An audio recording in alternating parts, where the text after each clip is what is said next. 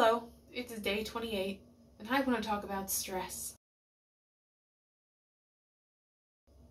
Weekends are just not my time. Man, weekends are just not for me. Weekends are always the time when I get bad news, or I get hurt, or something goes wrong, and just everything comes crumbling down on weekends. And this weekend was no different. I received some interesting news today. There were some developments in a situation that's been going on with my family that has been going on for a while now, but now it's all coming to a head. I won't bore you with the details, but needless to say, things are changing in my life. And of course, with stress and uncertainty comes eating, for me at least. So today at around 2 or 3 o'clock in the afternoon, I started to binge. I got about, I would estimate about 500 or 600 calories into the binge before I stopped myself. I was able to stop myself this time, unlike last week. It just made me think how intrinsically linked my mood is to eating.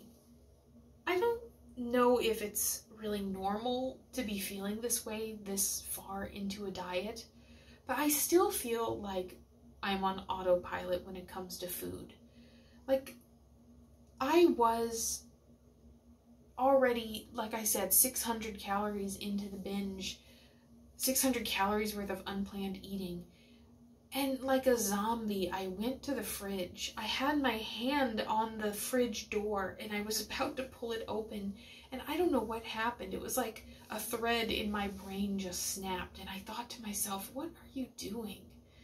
What are you doing? It's not going to make you feel any better. It's going to make you feel worse. Think about how you feel. I mean, not even just emotionally, but like physically after a binge. Like, I always get sick. And so I took my hand off the fridge. I went downstairs and I don't know. And here I am, I guess you could say. It's evening now and I'm very full and I don't plan on eating anymore. But this morning went okay. This afternoon went okay. But as soon as I got that news, as soon as things started going wrong today, my immediate thought was to go just eat thousands of calories of food. Today doesn't really feel like a victory. I guess it could be counted as one because, you know, I did stop before it got too out of hand. But I'm getting very tired. Like I said, you know, this whole endeavor, I'm not going to stop until the year is up. But I don't even know if I'm talking to anyone right now. I don't know. I almost feel like less than videos, these are more just like messages in a bottle that I'm just sending out in the hopes that somebody will find them someday and find them useful. Like, if there's anybody watching these videos after they've come out, after I'm long gone, you know, I hope that you take comfort in the idea that even if we don't have a ton of time to accomplish our goals, you know, even small victories count for something. Like, I don't really feel good per se about stopping the binge when I did, but I am happy that I did. I do feel something. I just don't know that I can explain it. If I could explain it, I think the closest word that would work is hollowness. If I wasn't making a conscious effort to not eat right now, I would be eating right now. Just like a zombie. That's what it feels like. It's like hand to mouth.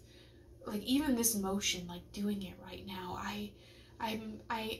like it's making me feel, I don't know, better is not the word, but it's like such a mindless feeling. And this is something that Dr. Beck brought up in her book. She brought up that there is no autopilot when it comes to eating, at some point you do make a conscious decision to pick up food and eat it. It's not like another person takes over you. But for me, just the fact that I noticed that I was doing it, like, I feel so odd right now. Just the fact that I'm not eating, like, even though I'm feeling uncomfortable and, like, emotional, the fact that I'm not eating right now is putting me in, like, I'm feeling anxiety. Like, I don't know what to do instead. And like I said, with all of these family things going on this weekend, I can't get to the gym.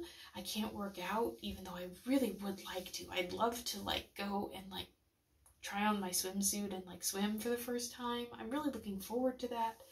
But with the way things are going right now, I don't think it's going to happen anytime soon.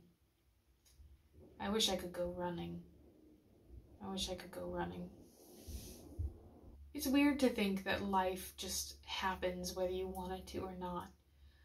Like, there's really no pausing. There's no, like, pressing stop.